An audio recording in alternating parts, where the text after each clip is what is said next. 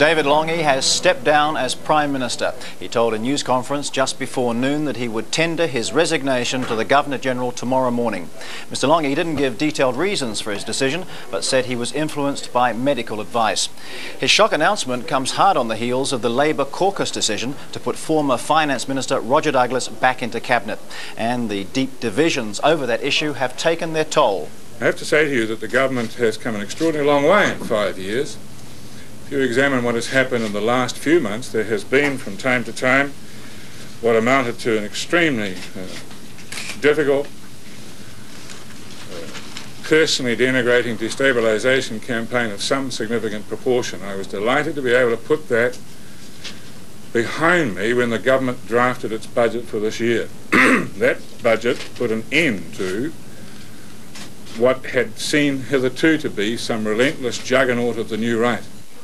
It's clear few in the Labour caucus knew what was coming this morning, but Party President Ruth Dyson says she knew Mr Lange had thought of quitting some time ago.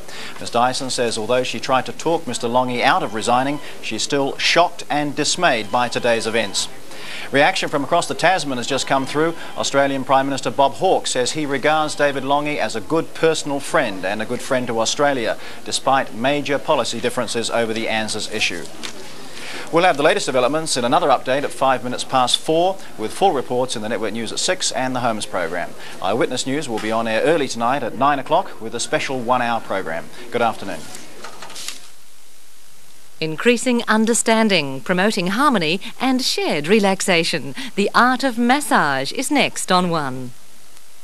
Don't make jokes with bankers, Mr. Wayne. He's ambitious, ruthless, a man who beat the system. I'm the country's leading authority on illegal procedures. He stalks computer thieves. You said it was one of the computer people. It will be. They like to work in dark corners, under stones. The man who's called in to check the man who rules the computer.